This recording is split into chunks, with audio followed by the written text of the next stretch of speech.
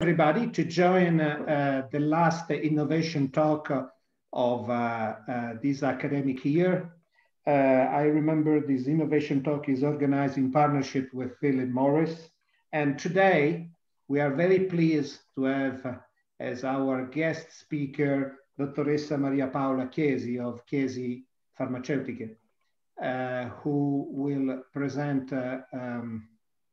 what the pharma industry, in particular Chiesi Farmaceutica, is doing in the sustainability field. Before to hand over a brief introduction of who is Chiesi Farmaceutica to Carmelinda Ferrero and Roberta Marzi, who are two students of the Executive Master in Sustainability and Business Innovation, I remember to all of you to keep your camera on, if possible, during the presentation, but the mic off. If you want to ask any question, please feel free to do this. Possibly raise the hands, and I will manage the handover and try to foster as much as possible the interaction. I will leave then the floor to Carmelinda and Roberta, and then to Dottoressa Maria Paola Chiesi. Thanks to everybody to join this innovation talk. Thank you, Francesco. So today we have the honor of welcoming Mrs. Maria Paola Chiesi, Director of Corporate Social Responsibility, Chiesi Group. Maria Paola Chiesi holds a degree in Medicinal Chemistry and Pharmacological Sciences and a Master in Business Administration. Since 1995, she works at Chiesi Farmaceutici SPA, having covered various roles, mainly in international marketing and strategic planning. Since 2010, Maria Paola is coordinator of Chiesi Foundation, expression of Chiesi corporate social responsibility. Thank you, Carmelinda. Then Mrs. Maria Paola Chiesi is the Director of Shared Value and Sustainability Department since 2015. In this role, she has the task of identifying objectives and targets, as well as guidelines for social responsibility activities, both at corporate and branch level. The main objective of the department is to determine a positive impact on society and environment, evaluating social performance and implementing improvement action. Now let's welcome Mrs. Maria Paola Chiesi. So thank you very much for this invitation, and thank you for the nice introduction. I will now try to share my screen. And so hopefully you can see my screen now. Yes. Okay. What I'm going to describe you is our approach to sustainability as Chiesi, which is, as you mentioned, a pharmaceutical company which has a turnover of around 2 billion euros, 6,000 employees in 29, now 30 countries all over the world. By the way, 52% of our employees are female, so we have a perfect balance in terms of gender mix. And what I'm going to present you is also our B Corp journey. So I will describe a little bit what a B Corp company is, what a benefit society company is, and why and how we became a certified B Corp. I don't want to make a monologue, so please raise your hand and ask any question you might have. So I will start just by giving a very brief context. The situation we are is definitely a very critical one. It's not only because of the COVID pandemic, it's because we are witnessing two major crises that never before the humanity had to face. The first one is the climate change. And the second one is the inequality crisis. So we now have a number of subjects external to the industrial world that ask the companies, the industry sector, to pay attention to sustainability in a very different way. So we have institutions, we have civil movements, we have investors that ask companies to play a role, a social role in the society, to have a purpose and to have a positive impact. And I think it's also very important to remind that the European Green Deal is now the strategy of the European Union. So the climate crisis is at the center of the policy making and of the strategy of development of the European Union. So sooner or later, companies will be asked to play their part here. And this will be a heavy part, since the industrial sector is the major polluter in the world. And it's within this sector that we have the vast majority of CO2 emissions. And a very important date that maybe few remember or few have marked is September 25th of 2015. It's the date in which the United Nations issued the 17 Sustainable Development Goals and the Agenda 2030, which is a global call to action for peace, prosperity, and justice for the planet and all its inhabitants. But if we want to really resume and condense the 17 sustainable goals, we may easily understand that they refer again to the two major crises I was mentioning before, the climate change and the inequality crisis. The SDGs, though, add a very important aspect, that is the goal number 17, that is the partnerships for the goal. So it means that nobody can achieve these goals all alone. Institutions are not sufficient to reach the goals.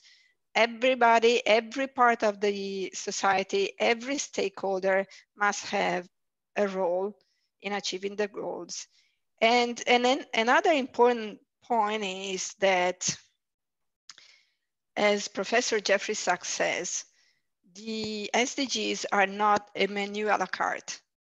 You cannot choose and pick what you like. You have to demonstrate the contribution to each single goals, because we will achieve the overarching goal of prosperity and peace only if we achieve all the 17 goals all together and not one at a time.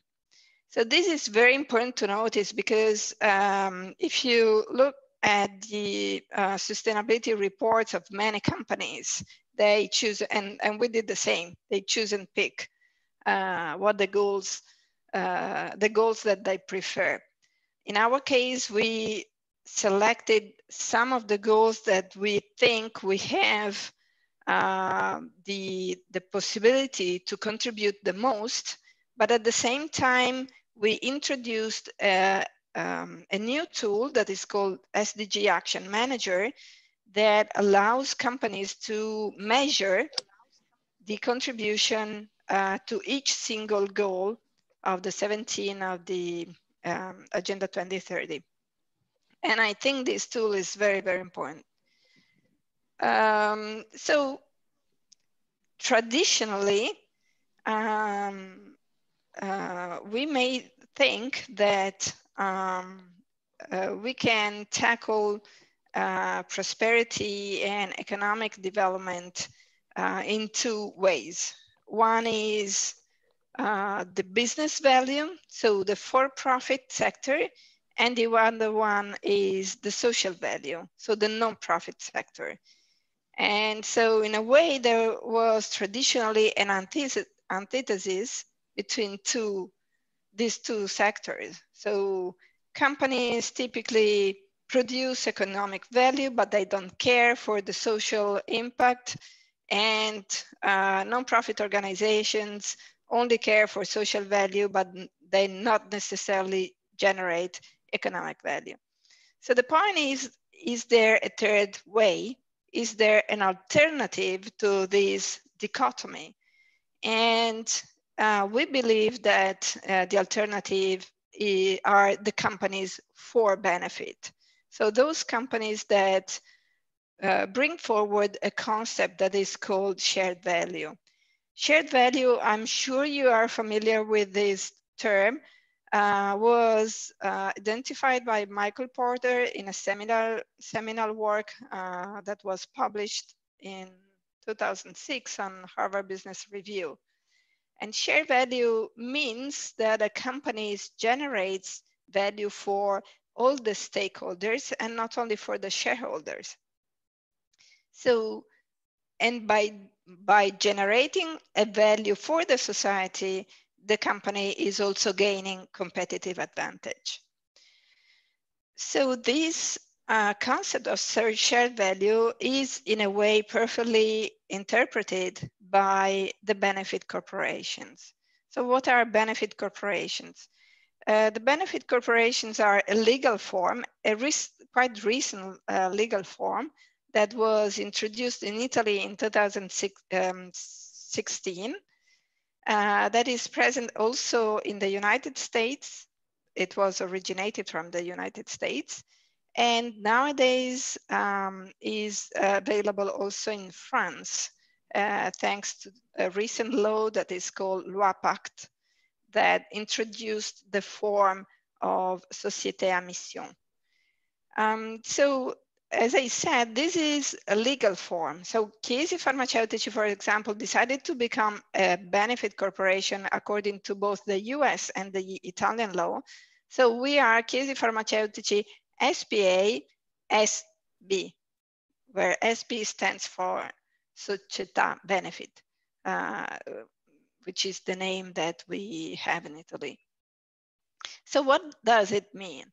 It means that these companies that decide to become benefit corporations have also not only, let's say, an objective of generating economic value, but also an objective of generating benefit for the collectivity, benefit for the society. So Chiesi decided to become a benefit corporation in 2018, at the end of 2018.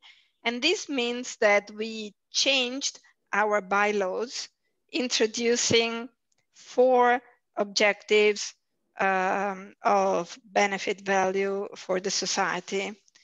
So to be clear, it doesn't mean that our bylaw before contained sentences like maximizing the profit or things like this, not at all. Simply our bylaws, the purpose of the company in our bylaw was to develop, produce and commercialize medicinal products. So it was very, let's say, technical, okay? It is, of course, something very consistent that a medicinal product has also a social value, since it should treat or cure a disease. So the social value in a pharmaceutical industry should be intrinsic. But this is not necessarily so. And in any case, it's very important to focus on the stakeholders rather than on the products. So if you want to create a benefit for the society, you have to focus on the stakeholders. So these are the 4 benefit objectives that we have introduced in our bylaws since 2018 that I can very rapidly read. Sustainability and innovation of processes and practices, improve of the quality of life of patients and people. And of course, this is our mission, improve the quality of life of patients. Development of local communities, and promote a conscious and sustainable way of doing business. So this is a different way of doing business if you want. It's a different philosophy for a company. And not only we want to nurture this kind of culture within our company, but we want to promote it also externally in a dialogue, in a collaborative dialogue with other industries, with other companies, and with all the stakeholders. In parallel with this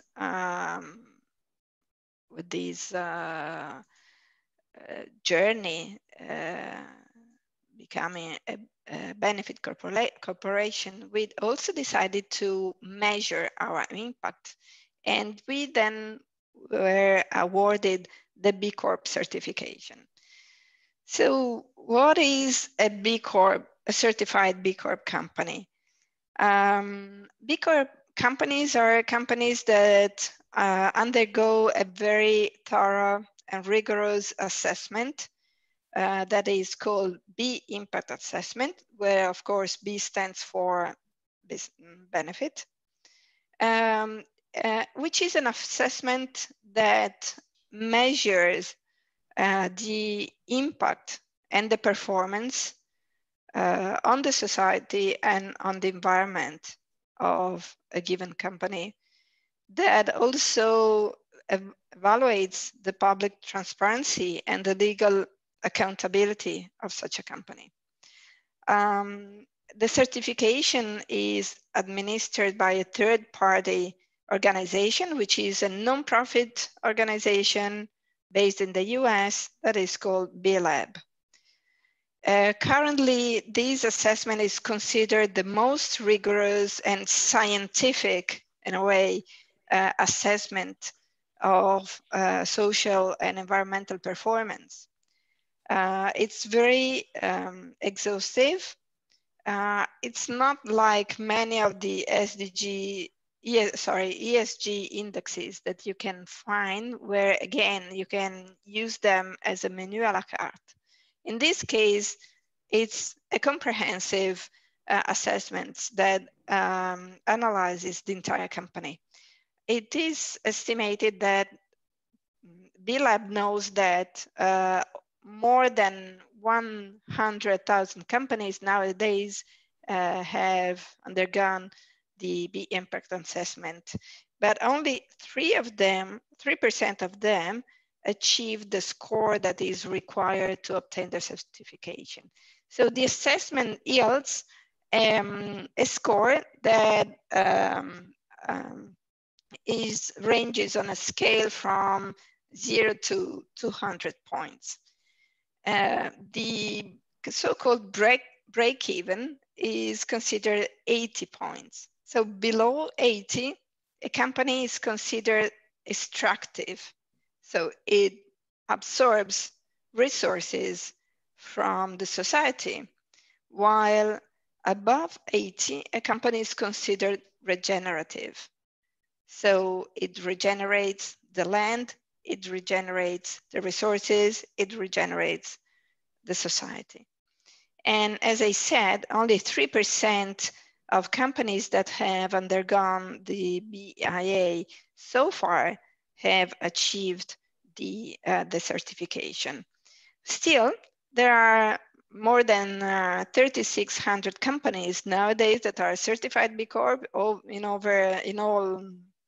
the world. So 74 countries, 150 industries. And by the way, Chiesi is the largest so far pharmaceutical company to having obtained the certification, which means a lot of things. First of all, being Chiesi a mid-sized company, it means that nowadays there are still few big companies that have achieved this certification, which is surely a difficult certification to achieve. The biggest company that I'm aware of that has achieved the certification is Danone, which is, as you may know, a dairy French company, a dairy multinational industry, but its headquarters is based in France. However, Danone has decided to achieve certification one company, one affiliate at a time. That's why we are still the biggest European B Corp. And Danone said that they will reach the certification as a group by the year 2025. The second aspect is that since we are currently the largest pharmaceutical group, it implies that the B Corp certification was new to the pharmaceutical sector. So we were a sort of guinea pig. Well, that's our business in any way. So we had to also explain to BLab a number of aspects that are typical of the pharmaceutical sector. And I'm sure we were a little bit penalized by the fact that we were among the very first pharmaceutical companies to approach this certification. But all in all, the score is not really important. The certification per se is not really important. What it is really important is what you learn from the certification. So I just want to show you what you obtain from the certification. So you can see on the right-hand side what we call the benefit impact profile of a company. So the impact profile comes out of the assessment. The assessment analyzes different areas, so the governance, mission and engagement, people from an HR perspective. So for example, minimum living wage, these kind of things. People from an health, safety and well-being perspective. And of course, this includes also the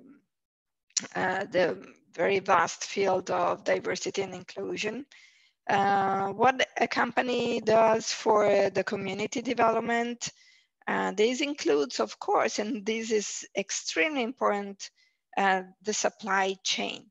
So the point is that a company cannot be considered independent from its supply chain, because it could be very easy to, produce, to sell very clean products while you have a very dirty supply chain, or you have perfect respect of human rights in your companies, but this is not the case for your suppliers. So the B impact assessment analyzes also what you are doing as a company to engage your suppliers in having a positive impact on the society and the environment.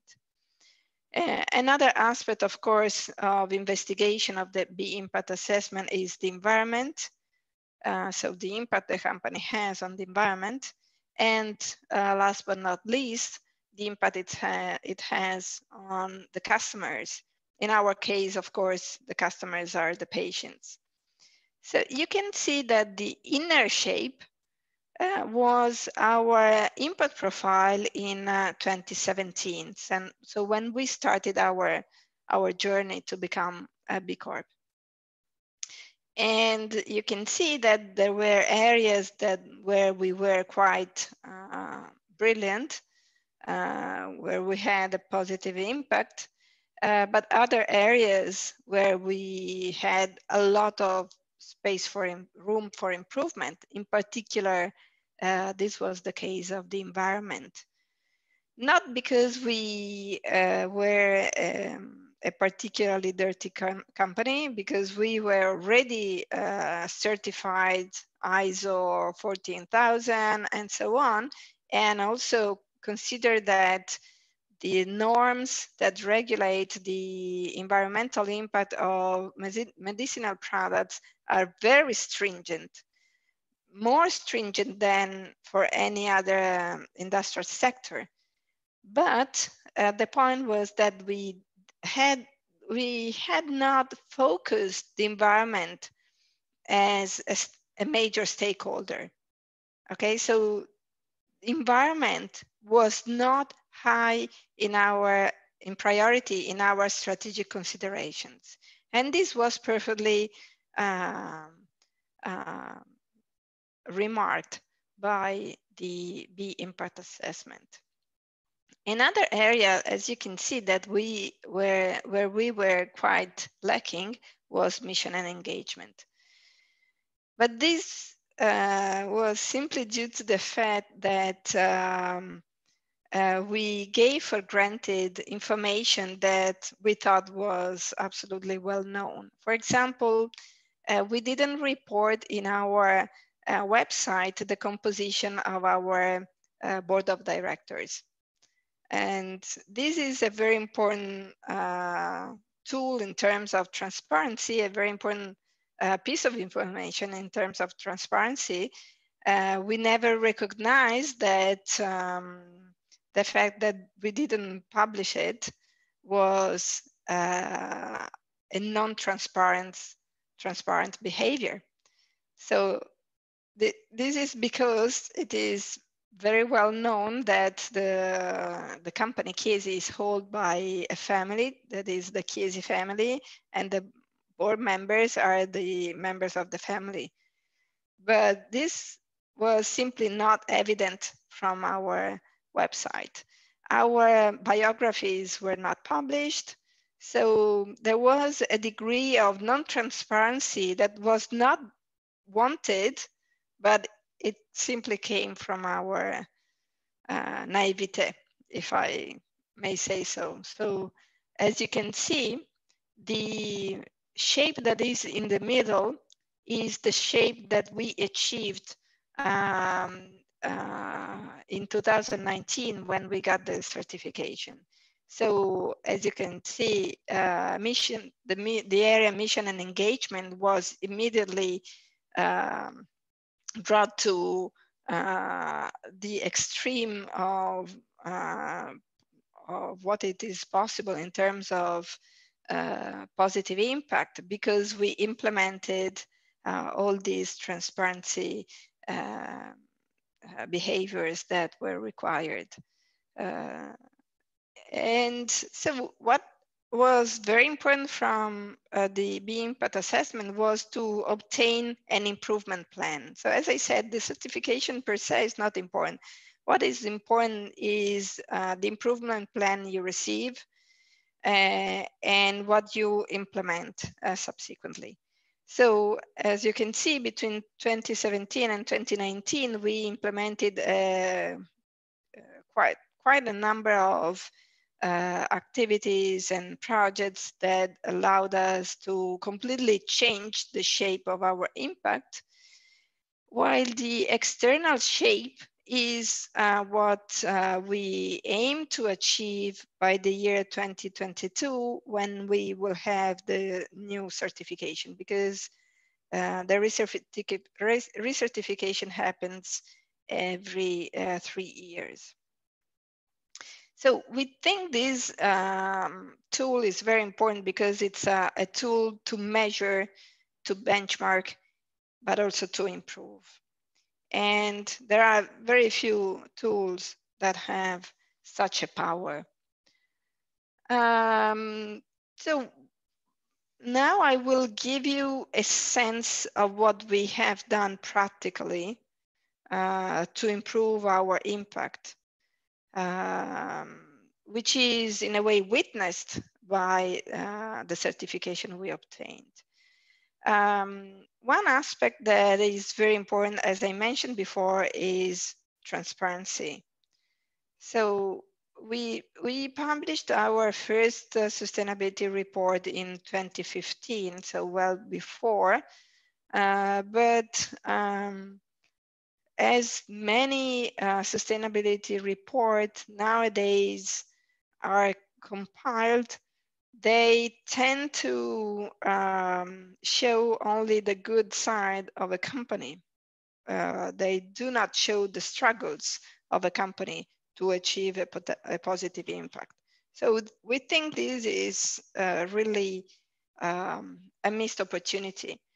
It's a missed opportunity for the society because what we see very often is something very close to greenwashing, I would say. But it's a missed opportunity for the company because it misses the possibility really to analyze and to check and scrutinize all its practices and processes to understand the externalities, to understand the impact of what a company does on the society and the environment. So we try to have a sustainability report that is the most transparent as possible. Of course, it is based on our B impact assessment, so on our certification. It is compliant with the GRI standards, the Global Reporting Initiative standards. But the point is that the Global Reporting Initiative standards, they are very important. I'm sure you're familiar with them. I hope so.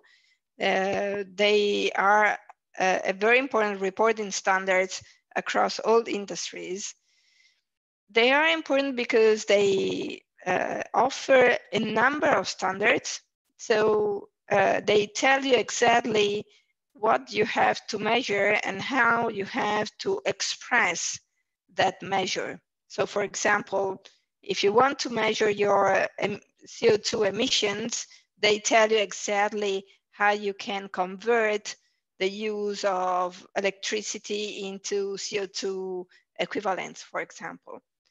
So they are very important because they give you a standard for expressing your impact, but they are blind in terms of impact. So if your emissions are 40,000 tons or 400,000 tons, the GRIs, they don't say anything about that. They only ask you to describe the management approach to this material topic.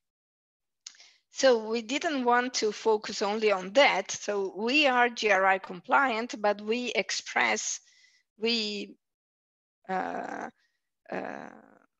integrated in our report a framework that was suggested again by Professor Jeffrey Sachs that implies 4 dimensions. So we describe our impact on products and patients, on the processes, the global value chain, which includes, of course, the suppliers, and in terms of corporate citizenship. As I mentioned, being a benefit corporation, we also have to produce yearly an impact report, which states the impact objectives that the company has for the following year. And then the following year, you have to give information on your degree of achievement of those goals. So the impact report as a benefit corporation is completely integrated in our sustainability report. And as I mentioned at the beginning, we have integrated also this new tool that is called SDG Action Manager that was developed in a joint partnership between B-Lab and the United Nations to analyze and quantify the impact of a company on each single SDG. Another very important aspect of the sustainability report is that it offers companies the possibility to perform a materiality analysis. And if the materiality analysis is done properly, this could become really a strategic tool in establishing the key priorities of a company, and also an effective risk management tool. So when I guess you are familiar with the materiality analysis concept. I asked Professor Mura to confirm. Otherwise, I can give you a very brief flavor of what it is. But essentially, most of them should be. Sorry? Most of them should be aware. Okay. Yeah. Okay, good. So the materiality analysis analyzes the material topics. So what it is important for a company from two perspectives. One is the stakeholders' perspectives, and the other is the impact of the company. So it is often misrepresented, I think, because very often you see materiality matrices where you see the importance of a given material topic for the stakeholders and the importance assigned by the company. But this is not what the materiality analysis should state. It should state what the impact of the company is on that materiality topic. So if you use it properly, it can be really a very valuable tool for strategic making decisions in terms of priorities, but also to manage effectively the risk. And this is another very general collection of projects or programs that we are carrying forward to achieve our positive impact objectives. So it would be really too long to tell you in practice what the company is doing, but sometimes other companies are have difficulties to understand what in practice means to become a B Corp. So this was surely a very interesting cultural development for our company. The concept of shared value means that in any activity you do, in any process you do, in any practice, in any product you make, you have to understand at the same time both the business value and the social value. So these two concepts should never be separate. They should always come together. And at the beginning, it was not so easy because people could easily see the business value and could easily see the social value, but rarely they could see the two in the same process or in the same product. So we had to invest a lot in the culture of the company. Even though our employees were adhered enthusiastically to the idea of becoming a B Corp, because I think this was very consistent with our tradition and with our values. But then when we went to the practical terms, sometimes they were so, they had this kind of habit of separating the two things, okay? Business is business and social activities are social activities. So we went through an important process of reanalyzing all the processes and the practices and the products of the company. We developed a sustainability strategic plan that was in a way organized using the dimensions provided by the B impact assessment. And then we defined the objectives that we wanted to achieve, making sure that every time we could easily understand which was both the business value and the social value of a given initiative, of a given project, of a given product, of a given process. So one of the first things we did was to decide to become carbon neutral by 2035. Why 2035? Because at that time when we made this kind of decision, we had no idea what it meant. So 2035 will be the year of the 100th anniversary of the company, and that's how we picked up that number. Now we have completed our CO2 emissions inventory, and so we can say that we will achieve carbon neutrality for scope 1 and 2 by the year 2030, and the scope 3 by the year 2035. I hope you know this concept of scope 1 and scope 2 and scope 3 for the CO2 emissions. But just to simplify this concept, scope 1 are the direct emissions of a company. Scope 2 are the emissions linked to energy. Scope 3 are the emissions that are not in control of a company, so that are external to the company. So for example, business travel.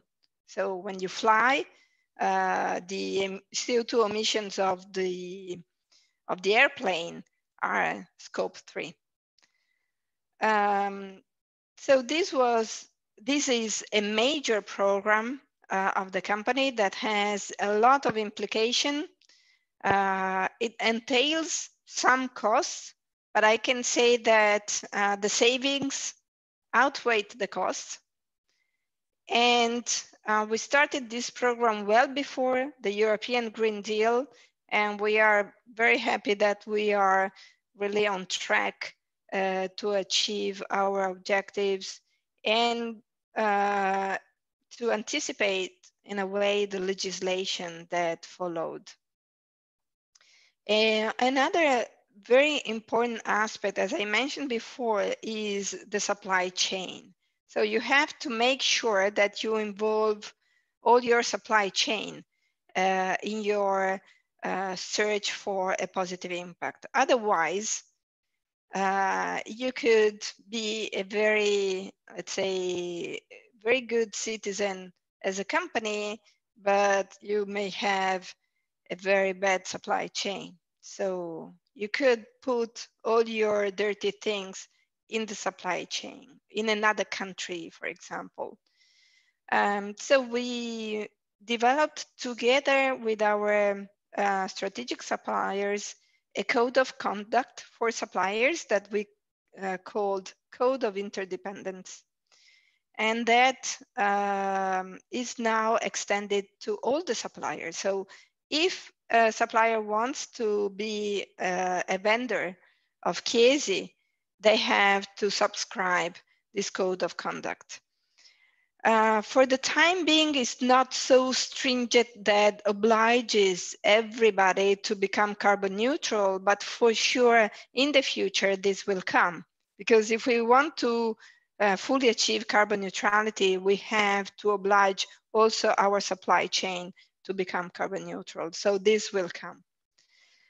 In terms of patients, this was maybe the area where it was so difficult to understand what a different positive impact we could have, because it is intrinsic, as I said before, to the pharmaceutical industry to think that we generate a positive impact for the patients simply because we produce pharmaceutical products. But the point is that one thing is to produce a product, to think of a molecule, of a mechanism of action. Another thing is to listen to the patient's experience. So we decided to invest in our knowledge, in developing a knowledge, an understanding, a full listening process of the patients. And this is what is written here in the center, the Fireball project, pioneering the patient mindset, really to put ourselves in the patient's shoes, to understand their experience, to understand the fact that they are normal people, besides being patients having some disease, but they live a normal life in most cases, hopefully. And so the disease is a part of their life, but it's not the life they live. So this changes completely the perspectives of the pharmaceutical company and opens up also a number of opportunities of services that we have never, or products that we have never thought about before. Then I will conclude just by mentioning the aspect of diversity and inclusion, which is a major project, a major program that we have started in the company, not because we had particular problems of diversity and inclusions, but simply because, again, this was not focused by the company as a key priority. But in any case, evidently, our performance was quite good, as very recently we were ranked number 10 among all European companies by the Financial Times in terms of diversity and inclusion. But we have taken major steps to improve our D&I program, and particularly to scrutinize and analyze our performance in terms of, well, not gender mix, because as I already said, we have 52% of women, but in terms of gender pay gap, and in terms, more importantly, of gender leadership gap. I say more importantly because in terms of gender pay gap, we are more virtuous than the national average, even if, of course, we want to close this gap as soon as possible. But where we have to work more is on the leadership gap, because this entails, of course, a work on all the system of career paths. We have to ensure that when we have candidates for a given position, we have a balanced mix in terms of gender of the candidates short list. And this is rarely the case. So we have to invest on the training and developing program to ensure that we have women with enough training and experiences to be able to have the ambition for a given position, particularly in the top management. I hope this was clear enough. Last slide is about what we do externally to our company. So we have, I just mentioned 3 activities that we are doing in partnership with others, but there are many more than those. The Chiesi Foundation is a non-profit organization that is devoted to improve access and quality of neonatal care in low-income countries. And so we work particularly in West Africa, in West Sub-Saharan Africa, where neonatal death rate is extremely high, and where there is quite a lack of international programs to establish good standards for neonatal care, particularly in referral hospitals.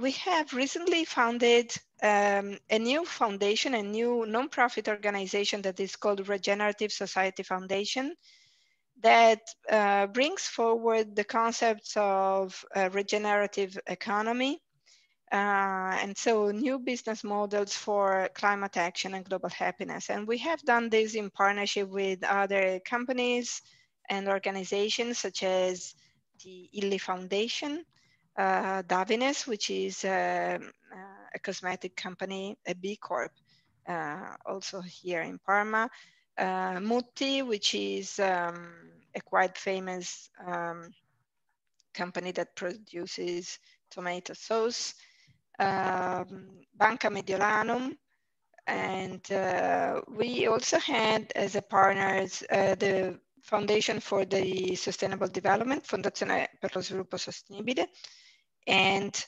Nativa, which is the first B Corp in Italy that acts also as the Italian branch of B Lab. And finally, the last the initiative that we created is Chilometro Verde Parma, which is a reforestry consortium. It's a private consortium, non-profit organization for the reforestation of the Parma province. So Parma, as you may know, is located in the in a valley, as Bologna, by the way, which is one of the most polluted location in the entire world, for sure in Europe. So this consortium has the ambition to contribute to the fight to climate change by planting new trees, which is part of, you know, a more global strategy to achieve carbon neutrality that is made of avoidance, substitution, reduction, and subtraction. So the Chilometro Verde Parma, it takes care of the subtraction part. So this is the end of my presentation, but of course, as I said, I'm very open to any question or curiosity you may have on the company, or on maybe more interestingly on the process that we went through. Okay, so thanks very much for this very insightful presentation, who really shed a light on the feasibility, because, you know, the sense talking with businesses is that sustainability, as you said during your presentation, is more a greenwash. You know, business is something else. Yeah. So here was very tangible. I invite everybody who has a question to come forward. I have a first question. Is, I guess the decision by the board of Chiesi Farmaceutica to move towards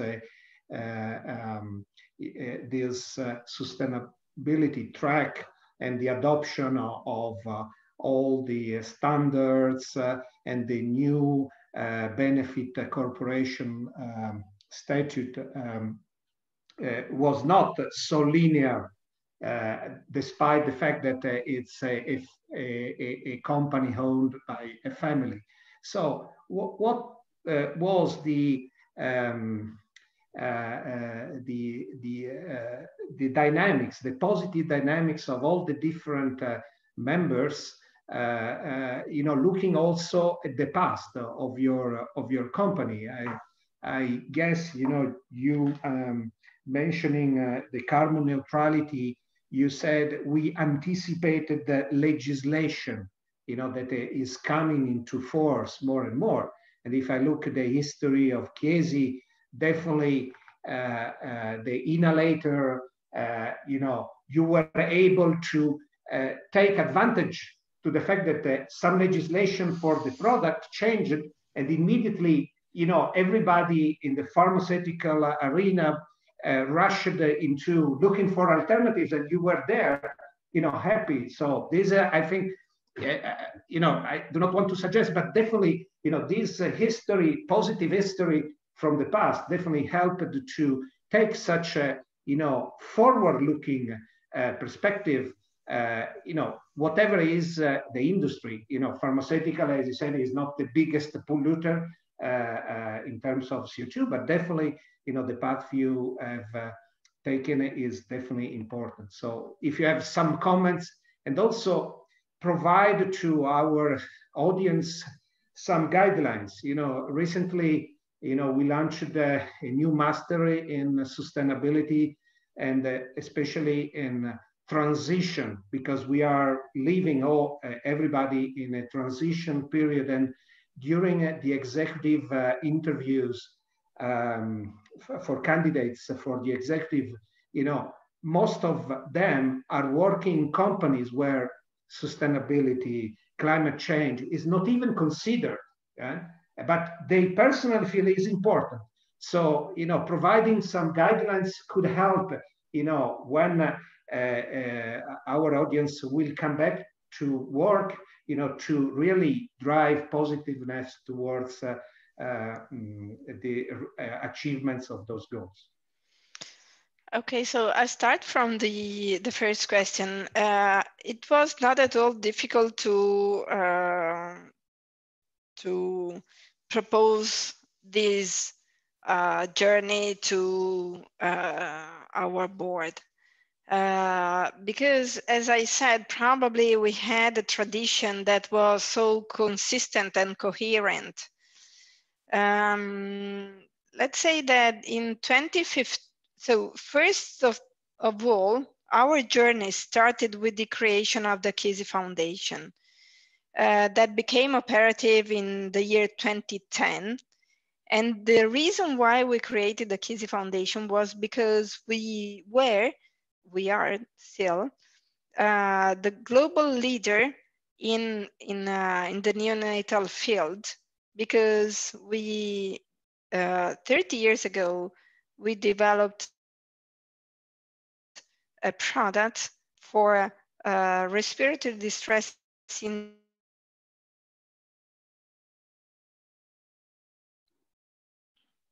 syndrome of premature babies. So babies that cannot, and they lack a protein that is called surfactant. And so you have to give an exogenous surfactant. So we were extremely successful in that very niche market, but very important, because in 30 years we saved the life of 5 million babies. Okay, so there was certainly also a tradition of products that had an impact. But in that year, we decided to create a foundation because we said we have such an experience in such a knowledge in this field. We also feel the responsibility in that field, because we are the leader, we are the only one. If we don't do it, nobody else will do it. And so we decided to create the foundation to transfer means and knowledge to low-income countries in neonatal care.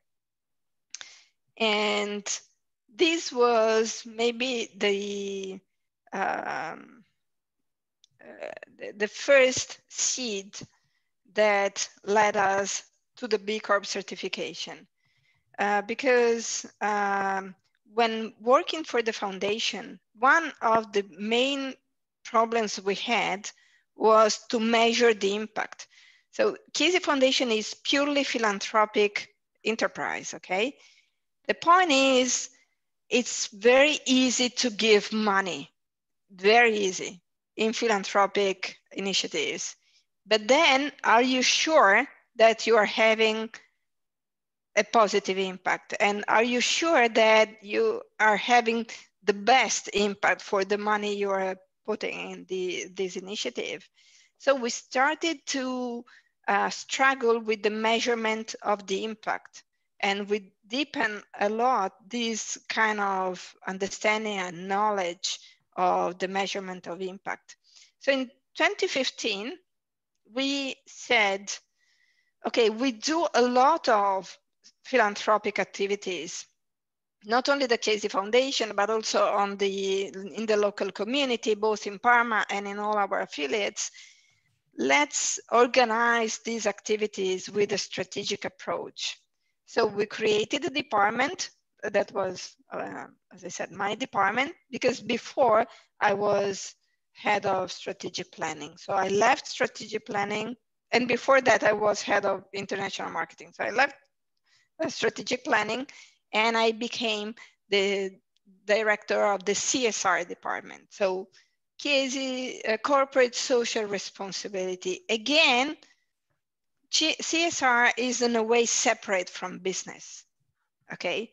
It's still conceived as something in between philanthropy and responsibility. And so, so we decided to give a strategic approach to that. And again, we said, okay, we have to measure the impact of this. And we started to measure the impact of this CSR activity. And then we said, but why don't we measure the impact of the entire company? And that's where we started to look for assessments that could give us a flavor, at least, if not a measure, of the impact, positive or negative, of the entire company. And then we were blessed by, enlightened by a meeting with a company that is called Patagonia. I'm sure you know Patagonia is an outdoor outfit company based in California. And they are maybe the pioneer of the B Corps. Nowadays, they call them the activist company. And so they introduced us to the concept of B Corp and to the B impact assessment. So at that point was so easy to propose to the board, to propose to the top management to become a certified B Corp. But I have to say that, first of all, we went to our middle management. We proposed this to our middle management. It was embraced with such an enthusiastic approach by the middle management that there was no way that the board or the top management could say no. Okay, so what we gained from this, we gained in reality much more than what we expended, because people were and are enthusiastic. The sense of belongings to the company has incredibly improved. Talent retention and attraction is improved. We have reviewed all the processes. It means that people have put a lot of creativity. So there was a diffused creativity in the company to review all the processes and practices, to find ways to reduce energy, to reduce resources, to feel empathy with the patients, and so on. So creativity, I never in a million of years expected that creativity would be a byproduct of the B Corp certification, frankly. And last but not least, we saved a lot of money because we became more efficient, both in the processes and in the energy consumption. So if I have to give a suggestion for the other executives, really be sure when you go back to your company that this is the way forward, that if you do this kind of fight, you will be a winner. Okay, thanks a lot. From the audience, any question, remarks of this very inspirational talk? This is the purpose of these innovation talks as well, not to be narrowed down. Anyone? May I ask a question? Yeah, Ornella, go ahead. So I know that, first of all, thank you very much for this presentation. It's very, very interesting. And all your projects are very interesting and useful as well. So my question is, as far as I know, it's very difficult or not easy for a pharmaceutical company to make advertising. So my question is, in which way, if it is important for you, you communicate to your patients, to customers, what you're doing? Because we know that nowadays there's always this, let's say, bad image of pharmaceutical companies. So how do you do that? How do you communicate? Okay, so advertising is not possible for products in the pharmaceutical sectors if the products are prescription products. You can advertise for over-the-counter products. Okay, so if you buy a product in the pharmacy and you do not need a prescription, that is an over-the-counter product. And for those products, you can advertise. Different thing is in the United States, where you can have direct-to-consumer advertisement also for prescription products, but this is not allowed in Europe. Well, we decided for a while not to communicate too much, too directly, our becoming a B Corp, because we were so immersed in our reviewing of the processes, in our improvement plan, in our creation of a new culture inside the company. So we communicated through our sustainability report to our, in a way, presence at the B Corp movement activities, but that was it.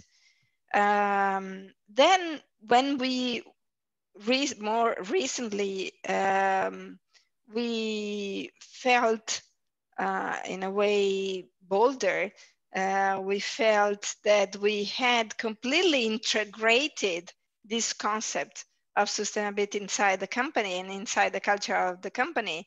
We decided to communicate directly to our customers. And so recently, our affiliates have been engaged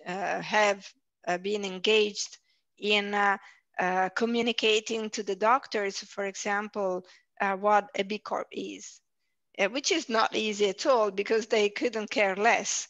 Okay, so we have to transmit the value of becoming a B Corp, the value for the society, the value for them of dealing with a B Corp company. And so our affiliates decided to promote being a B Corp as if it were a product. So now they go to the doctors, they don't talk about the prescription products, they talk about being a B Corp. Also to create a culture in the public. And for this reason, we also decided to become a very active ambassador of the B Corp movement. So very recently, you might have seen my face, for example, on some newspapers and so on. Not that I'm very happy of that because I'm a very reserved person. I don't like the spotlight at all. but we feel that it is very important that the biggest European B Corp acts as ambassador of the B Corp values. And so we will join also other companies in this, as we did in the past summer with a campaign that appeared in Italy that was called Unlock the Change, that was made by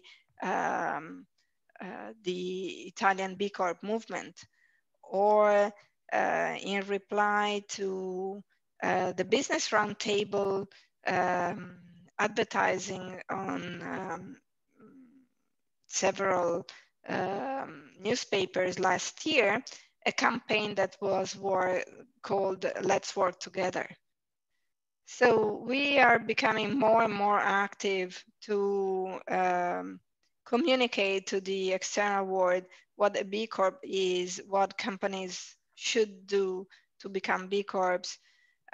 We also made an important initiative just before the start of the lockdown with the journalists to train the journalists about B Corp and about sustainability in general. So this is an important point that we are only now starting to address.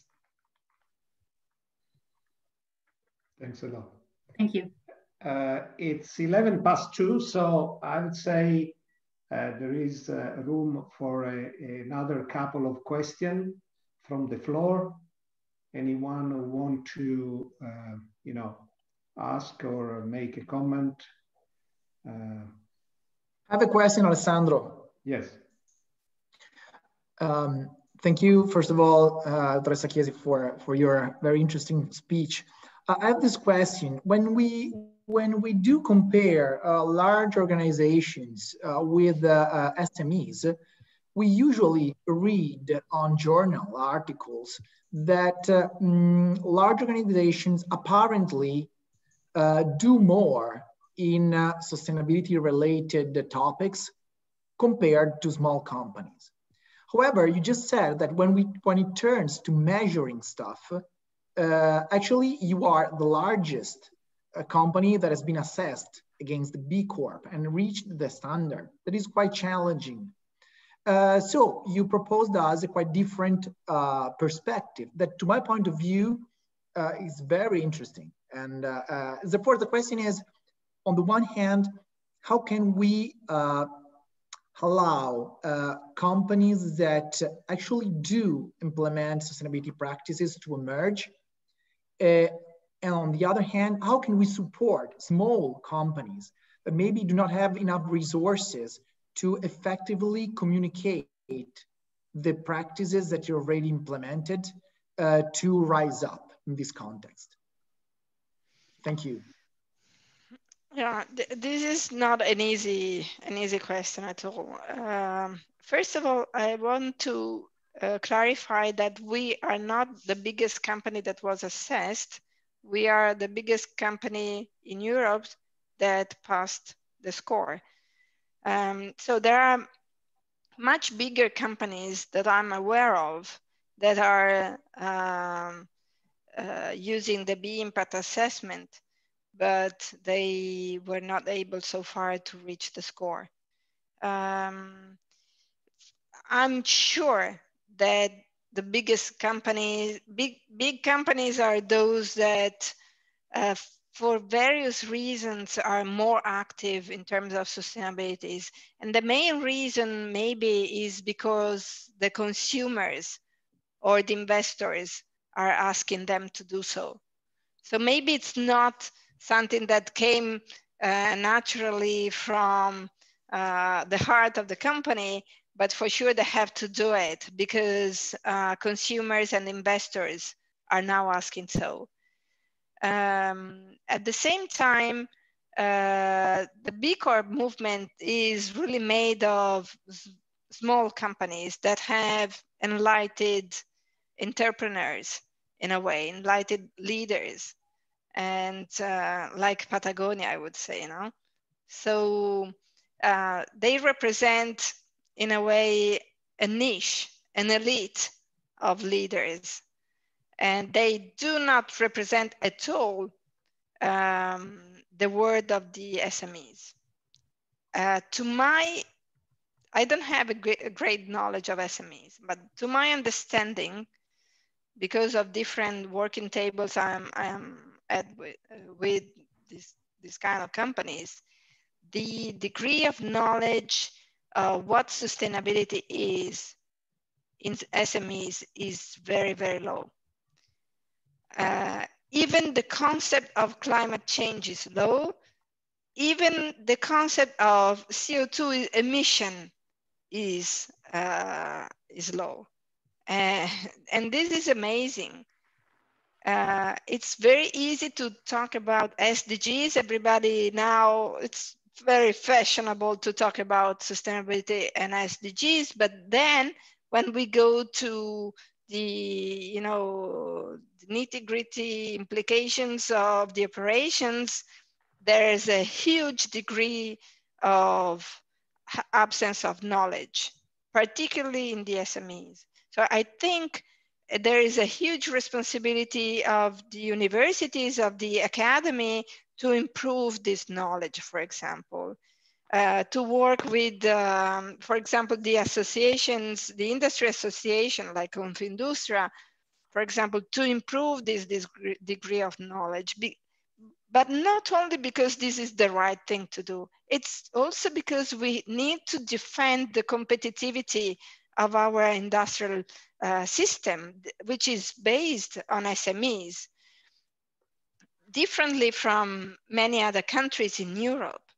So I really fear when the Green Deal with all its 15 strategies will become law, because our SMEs will be not ready for it, because our culture is still lagging behind in this respect.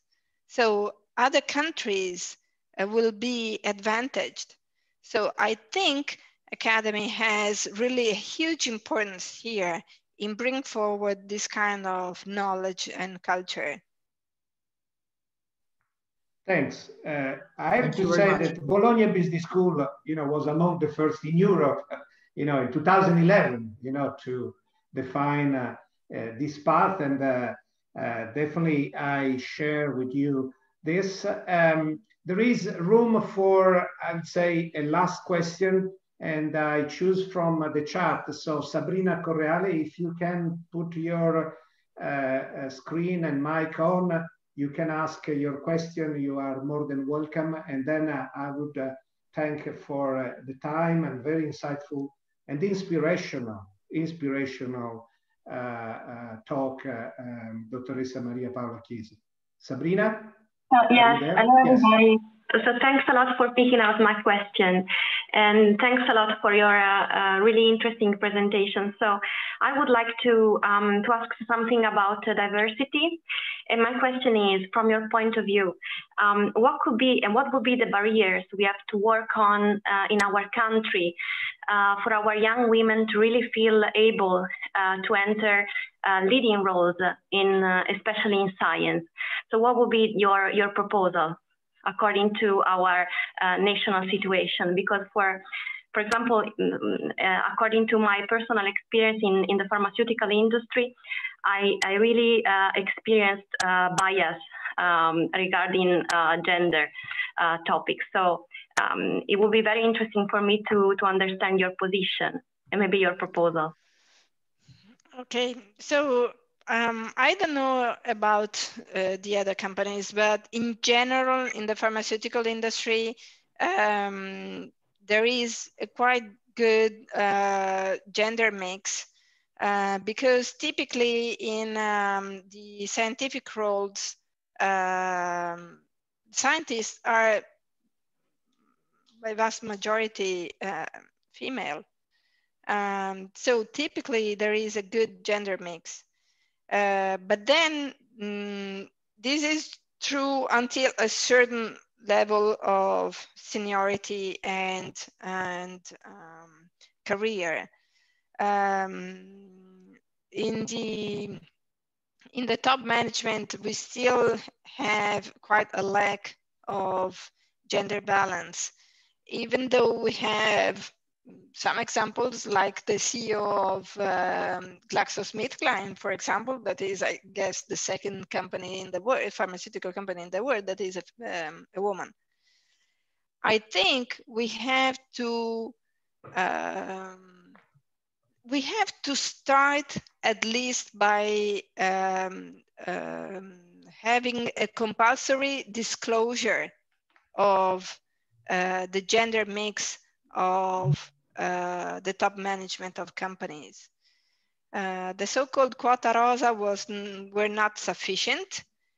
We have to better prepare our women to achieve those roles. It's not that they are not prepared from a technical point of view, but I think, and this is maybe my bias, but I think women do not fight enough for those roles, do not fight enough those biases. And I've seen this many times. Men can obtain an increase in salary simply because they ask it, maybe aggressively.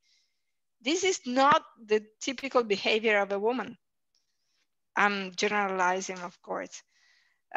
So we have to prepare our women to really be ambitious enough for top management roles, and at least oblige the companies to make a full disclosure of the gender mix of the company in general and the top management in particular. Maybe this wouldn't be enough, but we have to start somewhere.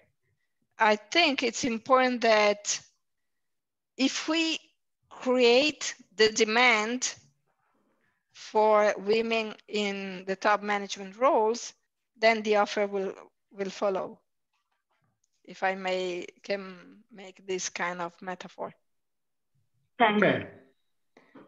Thanks very much. First of all, to our guest speaker for really, inspirational, insightful, and also practical stories. And to all of you who attended this innovation talk, I remember to all of you that this is the last innovation talk for this year. There will be a new series of innovation talk organized by Bologna Business School starting from spring, and you will be accordingly informed when they will be finalized. Thanks again for our speaker and your attendance, and I wish you all a good day. Thanks. Thank Bye. you. Bye. Thank you very much. Thanks a lot. Thanks. Bye. Bye-bye. Bye. Thank you. Thank you. Bye. Thank you very much. Thank you.